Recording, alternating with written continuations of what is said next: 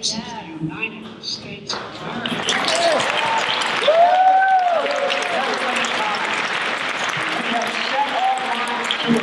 That we haven't been able to accomplish whatever we decided. Every one of us remembers what John Kennedy said about going to the moon. Even kids today study it. There's one line that I've used, and my friends have had to hear me say it for the past 40 years. He used the line that was the most moving line to me, and where I am right now. He said, he answered the unstated question, why are we doing this? He said, because we refuse to postpone. I refuse to postpone any longer. We can't do it.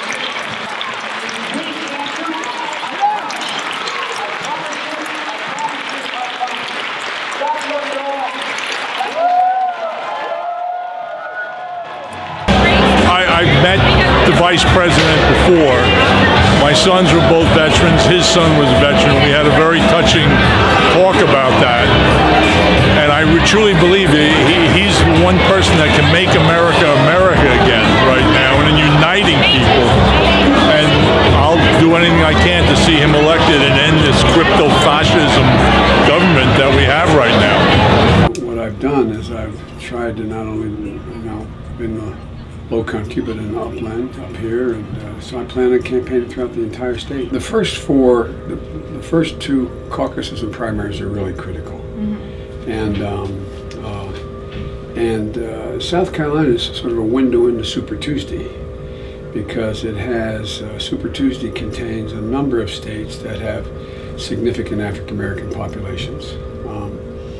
I've always had overwhelming support in my career from the African American community. I came here for two reasons. One, I wanted to be upstate. I wanted to be able to cover the areas, and I wanted to come to the college. And because I've spent a fair amount of time on HBCUs across the country, and I think this is a good place and a good forum to speak about what concerns me.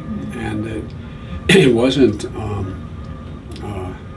unique to Clinton, but college, but it's a place that is a forum where I always feel comfortable on college campuses. So I think it's very important to be able to come to South Carolina and win, not only as it relates to the African American community, but across the board.